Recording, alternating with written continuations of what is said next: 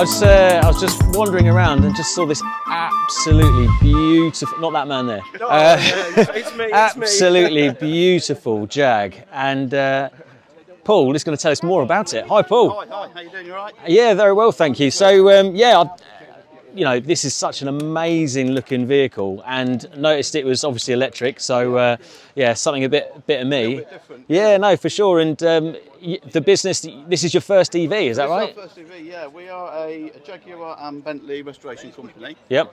We service and restore all different marques, but mainly sort of specialising towards E-types. And an existing customer of ours sort of gave us the task, said, would you fancy building me an electric E-type? So, And here it is. Here it is, yeah. Wow. He let you borrow it then? Yes, yeah. Happy days. Yeah, so let's use it. Let's just bring it to a couple of shows. Yep. He tasked us with finding a car. It had to be this colour originally. Yeah. It needed to be an original UK Series 1 E-type. And he said, let's go electric. And I did notice after reading a little bit of the blurb that it is fully reversible as well. Yes, so we want to make sure that we haven't cut anything around, we haven't changed any part of the structure of the body. Yeah. We've drilled no extra holes anywhere.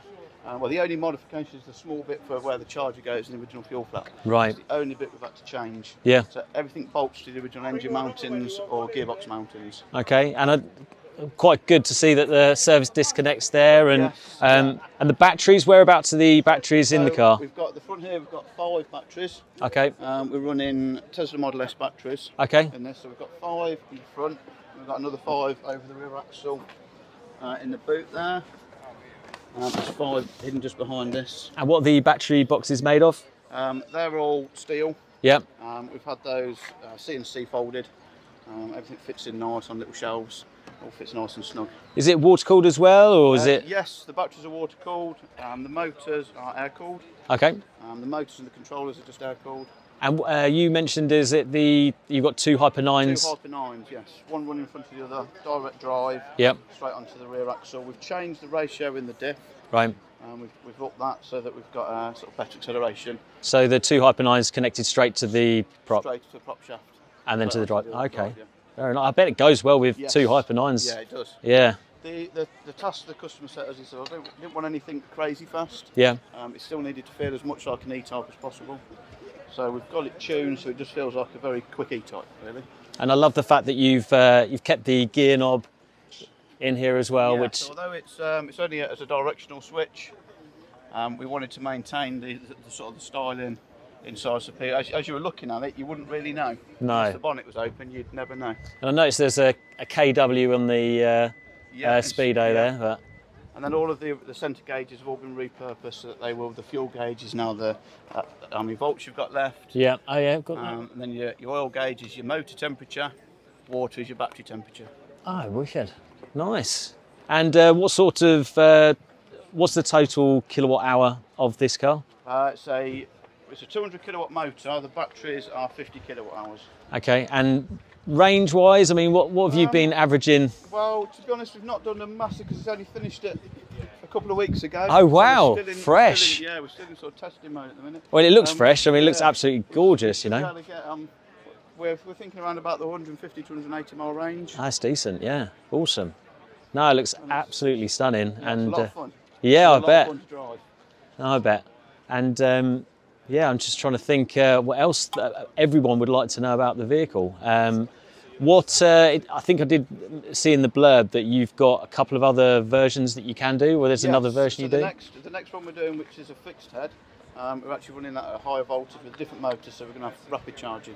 Oh, wicked. So that's going to be, there's 2 motors, we've not quite decided which one to go for yet, so I'm not going to say which one we'll choose. I was just about to ask the question, so you sport that one. Yeah, that's going to be a 400 volt system. Wow, yeah. Whereas this is 120 volts. Yeah, it does seem to be the way to go. Yes, definitely, yeah, I didn't think I was going to go for rapid charging on my TVR conversion, but I think it's got to be the way. Yeah, being able to pull over, grab a sandwich and a drink, and then you've got another 150 miles, quite appealing, really. No, definitely, definitely. That's the option on the next one. And with regards to the brakes, is it servo? Yeah, we've got a little vacuum pump. Yeah. So we've got Series 2 E-type master cylinder inside. Yeah. It's running through a servo.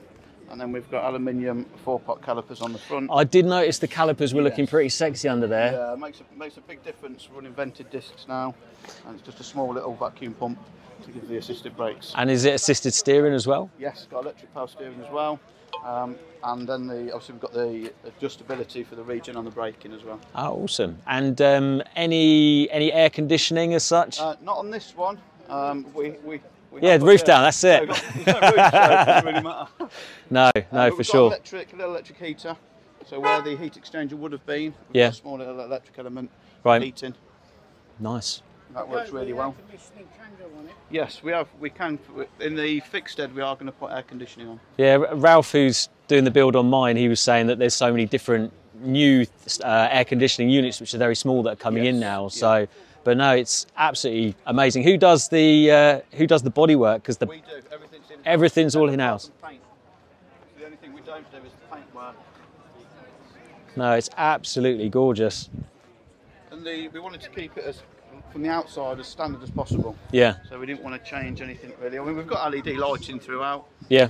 But in terms of sort of how it looks, it's completely stuck on the outside, minus the exhausts. Absolutely. Yeah. No fake exhaust noises or anything like that. Don't want to spoil it. But, Whereabouts are you guys based? we're based right in the Midlands, in a little village called Atherstone. Super. Well, it's great to meet you both, and I wish you luck with the business. I'm sure you do well because it's absolutely stunning. Thank you, guys. Thank you. Cheers.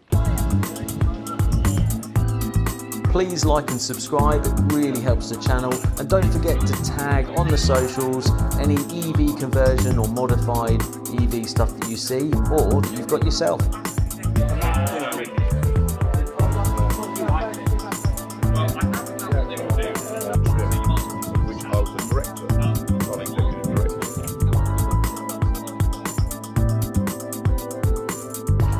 Well, I've just been talking to Fletch, and this was the 2022 Best Model X at the Supercharge show.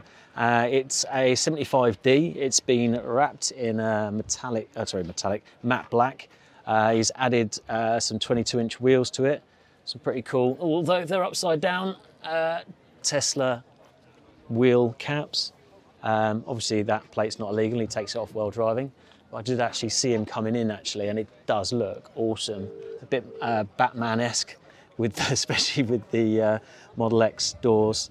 My daughter Monica really wants me to get a Model X, obviously because it has the wings, which I can't blame her. But yeah, so he's had the wrap done, upgraded wheels, and he's had the screen upgraded as well, which I didn't know was an upgrade. So yeah, looks awesome, absolutely epic. So yeah. That's what a 2022 winning Tesla Model X looks like.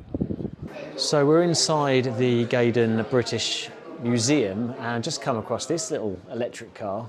Is that it? I've definitely seen one of these before. I thought it would be cool just to check it out. And there's some really cool older vehicles inside the museum as well. So I thought I'd come in, mainly because it's really sunny and I'm burning, which is also another reason. Got a bit of Del Boy's car. Another one. Oh, look at that. The leopard skin seats. Now, I would love to find out if anyone's doing a Capri EV conversion, because I think that would be an awesome conversion to do. Oh, look. I know that Moggy has done a conversion on this and a few other companies have as well. Some pretty cool cars in here. Oh, look, it's a TVR. Awesome.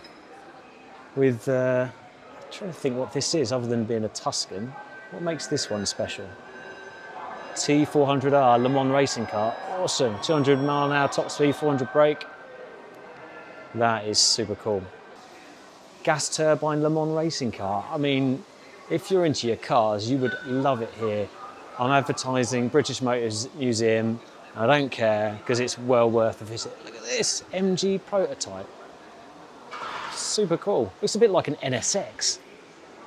But look at this. Ooh, baby. Right, I must go out and see the electric cars before I leave. Stop getting distracted by the classics. Look at that Vauxhall. Ah, cool. Wow. Oh, I'm so glad I'm electrifying a British car. Even the buses are getting involved.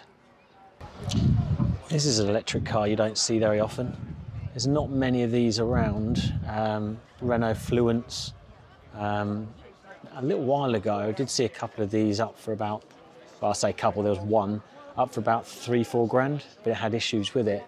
I know one of the EV conversion chaps that I speak to, he was actually trying to fix it or taking it apart, because there are some good bits to be had in here, because it's essentially Renault Zoe EV bits. But yeah, the Renault Fluence, if you haven't seen one before. So it's great to see Cleverly EV have actually made a show, and they've come in their MG5 electric kind of van slash utility vehicle, because James goes around along with a couple of the members from the company servicing vehicles. I'm guessing it, I don't even know if they have a frunk, but obviously they've made use of the space in the front there, put some discs and stuff in. But I mean, the MG5 is probably one of, if not the best value electric car out there for range. Yes, it's not got the best quality, it's not German made or anything, but they do come with a hell of a lot of stuff standard. And if it's an A to B car you want and best value, it is great for that. But yeah, it's amazing how much stuff that they get in here. So much stuff. It's pretty impressive, really. Hi, James. Yeah, good, mate. Right, yeah, so let's go and see what else we can find. Ooh, is that Ukraine? Great to see EV Equip here in their i3. It's been modified. He's recently done the springs, got the upgraded wheels. They're quite thin, the wheels, you can actually see. It's obviously for efficiency. Got a bottom splitter, Maxton designed one on there as well. So that's the EV Equip.co.uk. They do VW bits as well. Let's see, we've got the bottom side skirts and a nice little spoiler on the back here as well. Which looks quite smart. Hello, doggy. Hey, you all right? That's pretty neat, that. No, it's good to see some bits of kit to be done on these. I think if it was me, I'd probably wrap. Oh, look, he's thought ahead. He's wrapped this bit here to take out the weird side profile. How does it look? Yeah, kind of works actually. Kind of works. Or just have the car all in black and then you can't see the side profile. Not a massive fan of that, but there we go. Looking good. I'm sorry to say that unfortunately some of my footage got destroyed while I was downloading it. For some unknown reason, different SD card I was using, so massive apologies to people that I did want to feature in the video, which were a couple of test Model 3s that have been modified, a couple of great guys that I met right at the beginning of the show. But it was a great event and hopefully we'll bump into each other again sometime soon. But yeah, looking forward to the next video. Thanks for watching.